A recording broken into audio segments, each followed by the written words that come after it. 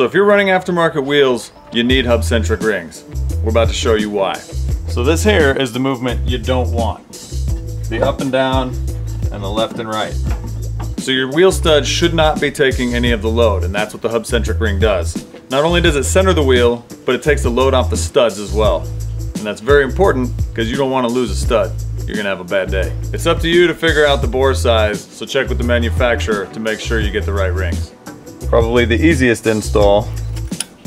Slip that on. Slap this on. And you no longer have the up and down and the left to right. It'll still rotate, but that's okay.